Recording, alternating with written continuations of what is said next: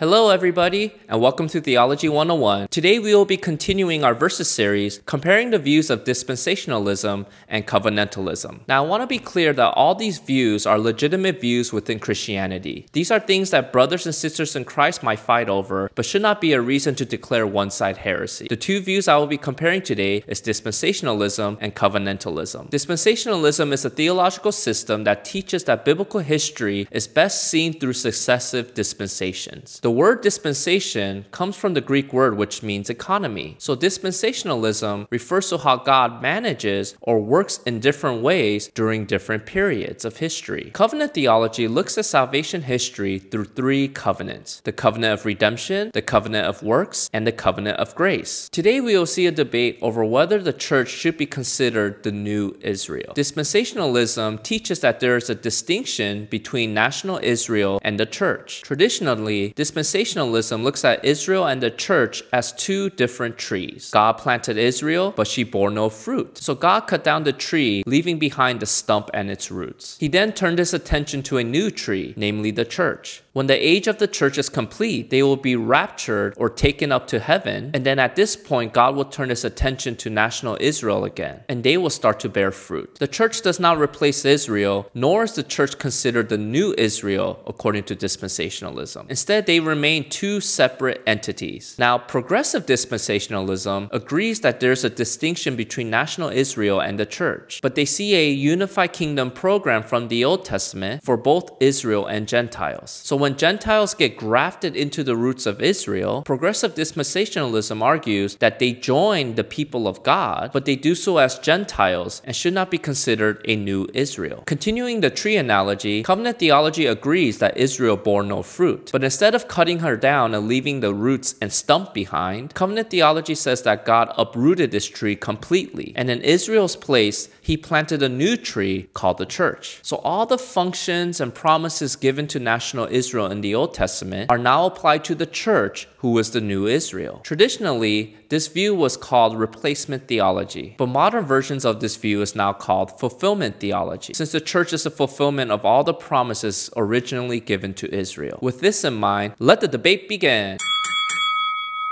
When Adam, the covenant head and representative of humanity, fell into sin, all human beings became guilty of condemnation and death. Because of Adam's sin, all people became subject to the curse of the law and are born with a corrupt nature. Then God initiated the covenant of grace after the fall, in order to restore his people and to have a relationship with them. While the covenant of grace was given in a variety of ways, there is a unified message that God redeems his people through faith in Jesus Christ. So there is no separation between Israel and the church. The promise God made to Abraham in the covenant of grace, namely that he will be the father of many nations and through his seed all the families of the earth will be blessed, finds its fulfillment in Jesus Christ. The seed promised to Abraham is Jesus Christ, the true Israel, and all who are united to him by faith are heirs of the covenant promises given to Abraham. Israel and the church are not two distinct peoples. Rather, the church is the true Israel of God. There's a lot I agree with what you said. I agree that God related to his people in a variety of ways during different periods. However, I do not think that those are different expressions of the covenant of grace, but different dispensations. I also agree that Gentiles are spiritual offsprings of Abraham if they are united to Christ by faith. But there are multiple meanings to the phrase seed of Abraham. Abraham's seed can refer to national Israel. Paul's quotation of the Abrahamic covenant shows that individual justification is included in God's blessings for both Israel and Gentile nations. Old Testament prophecies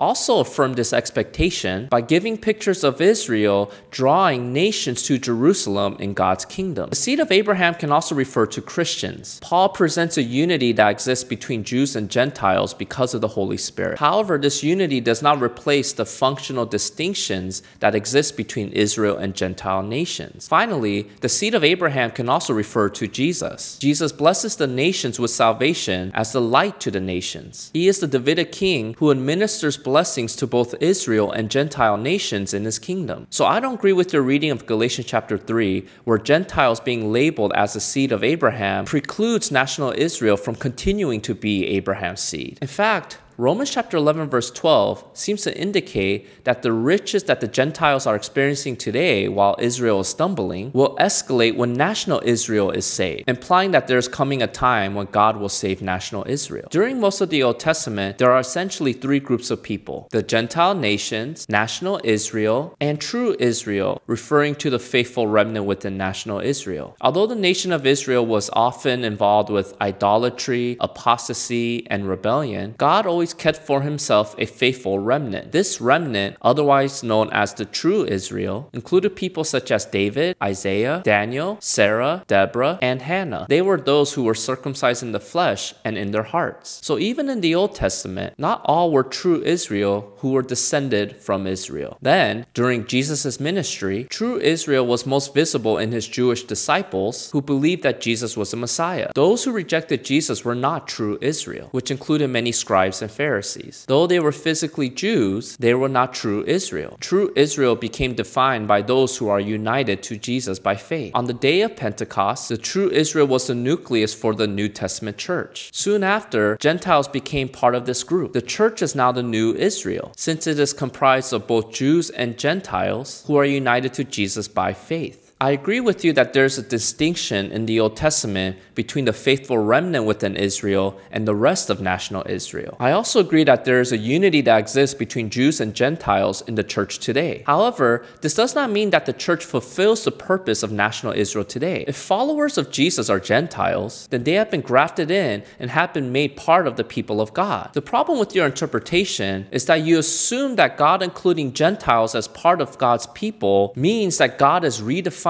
or expanding national Israel. But this assumes that the people of God in the Old Testament only included national Israel, which is not true. Examples such as the mixed multitude that left Egypt as Israel entered the promised land, Moses' Midian wife, Rahab, a Canaanite woman, and Ruth, a Moabite widow, are all examples of Gentiles who are part of the people of God in the Old Testament. Later in the New Testament, the apostles decided that Gentiles can be included as part of the people of God without having to become an Israelite and can maintain their national distinction. God was always concerned with Israel and Gentile nations from the Abrahamic covenant. So Gentiles becoming part of God's people does not redefine or expand national Israel, since God still has a plan to save Israel one day. So what did you guys think? Which view did you find more convincing? We will continue looking at the differences between dispensationalism and covenantalism regarding their views over Israel and the church in the next video. If you want to study more about these views or find other recommended resources, I'll leave links below in the description box. Until next time, see you!